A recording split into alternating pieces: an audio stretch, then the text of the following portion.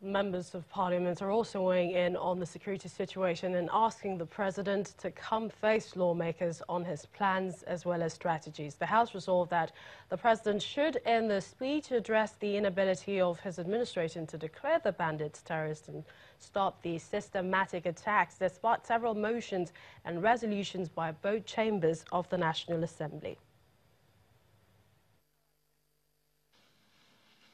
It's the last plenary session of the week in the House of Representatives, and lawmakers are gathered to consider key legislative issues.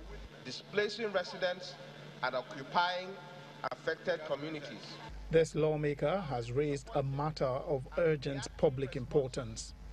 The House is disturbed by the resurgence of attacks by killer headsmen and alleged bandits in communities in Benue, Kaduna, Zamfara and other states of the Federation from January 2019 till date, which has resulted in the loss of thousands of innocent lives and the displacement of thousands of Nigerians who have fled their homes.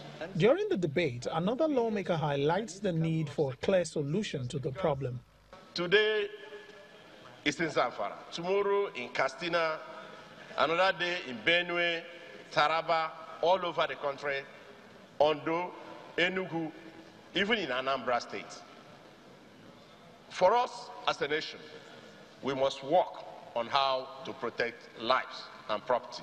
The lawmakers lament that the attacks appear to continue despite the numerous motions and resolutions from the House of Representatives and the Senate.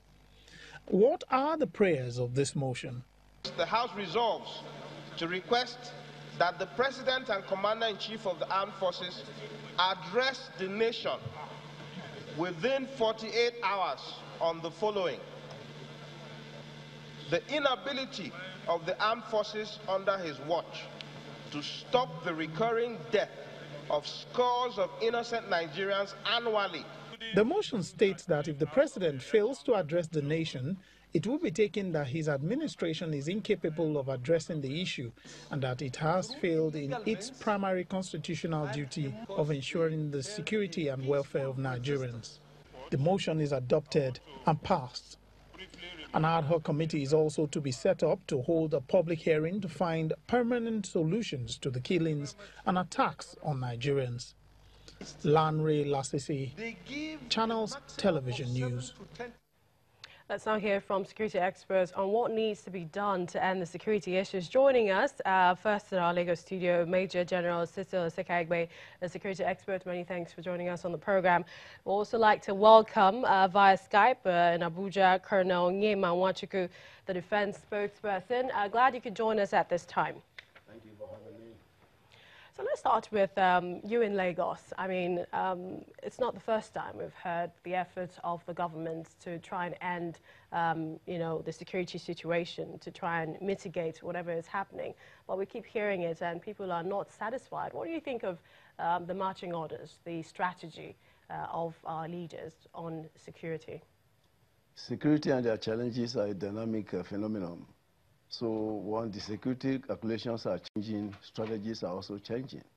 So I'm not surprised when the President consulted the service chiefs to tell them to revise their strategies towards, total elimination of the menace. Now, the House, for example, has said 48 hours. If he cannot respond, then it means that he's failed in his constitutional responsibility.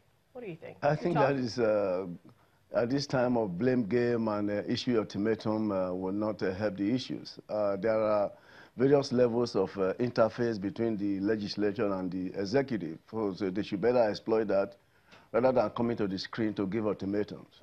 We're going to come back to our guest, so if we do have our guest via Skype, Colonel Nwachukwu.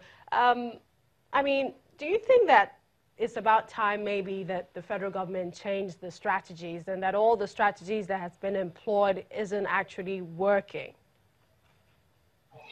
Well, thank you so much. I'd like to first and foremost describe the unfortunate incidents in Zamfara as a terrorist happening and very condemnable. And of course, the leadership of the armed forces of Nigeria are not resting on their oars in ensuring that the normalcy is restored in that part of the country.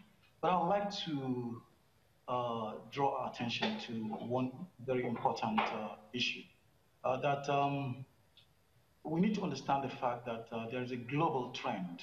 There's a shift in paradigm from what used to be the security challenges in those days, that's talking about interstate warfare, to what we now call intrastate warfare. And Nigeria is not left out in this situation, where non-state actors are beginning to take up the instrument of violence against the state, against the citizenry, and of course to push their agenda or their grievances. But Colonel We need to Wachuku, understand that, why aren't our security operatives up to that task, up to this new dimension, as you call it?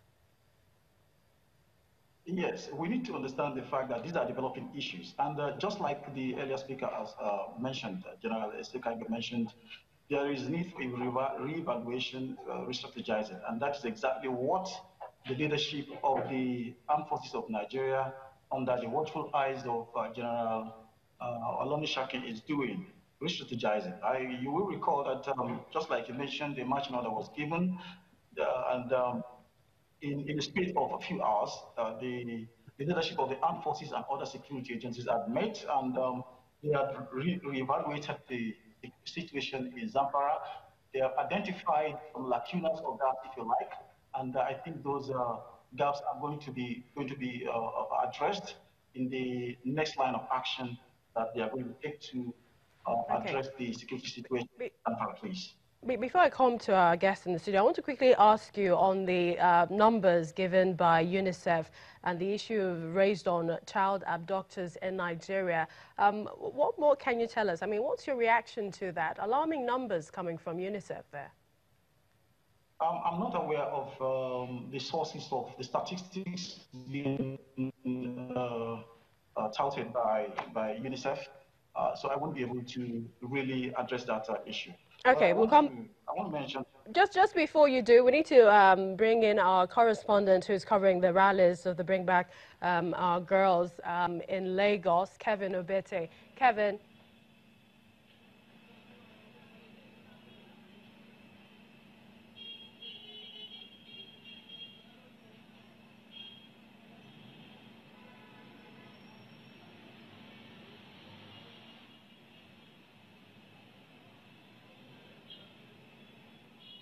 The 5th anniversary of the abduction of the Chibok. We're right here at the Falmouth Runabout here in Victoria Island, and we're earlier informed that there's going to be a peaceful march or protest here to commemorate the 5th anniversary of the abduction of 276 Chibok girls and others that were also abducted, especially Leah Shiabu last year.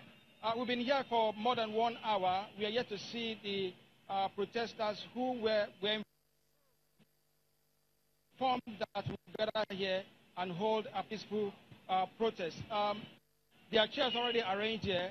We are hoping to see them come around and also talk to the anniversary, what it means to them, and if there are any new demand for the release of these Chibok girls.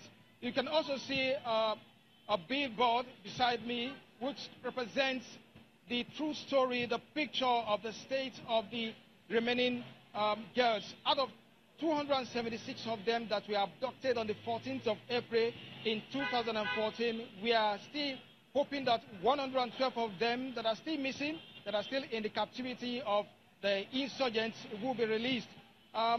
The Bring Back Our Girls global campaign has remained a strong advocacy point, has remained. All right, Kevin Obete there for us in Lagos. Lunchtime politics continues shortly. Stay with us.